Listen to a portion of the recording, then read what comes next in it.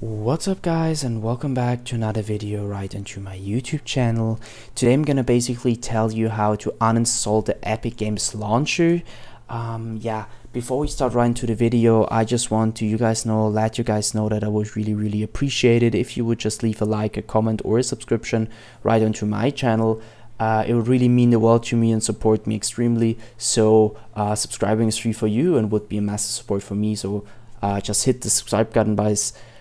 Be sure to hit it before we start right into the video. I'll thank you for that, and let's get right started. So in order to uninstall Epic Games, the first thing you want to basically do is go to your taskbar, make a right click and open up your task manager.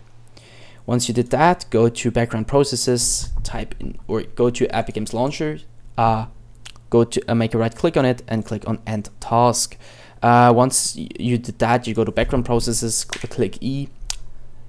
If there's nothing showing up, you can basically close this up, and now you can basically navigate to the left bottom corner on your Windows symbol, go to settings.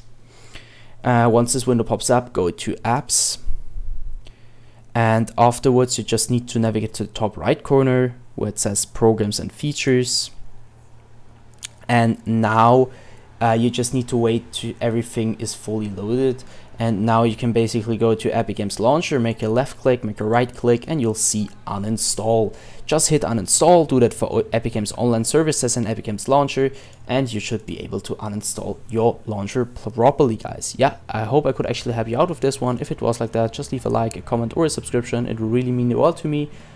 I hope you guys have a wonderful day. See you at the next one, and bye.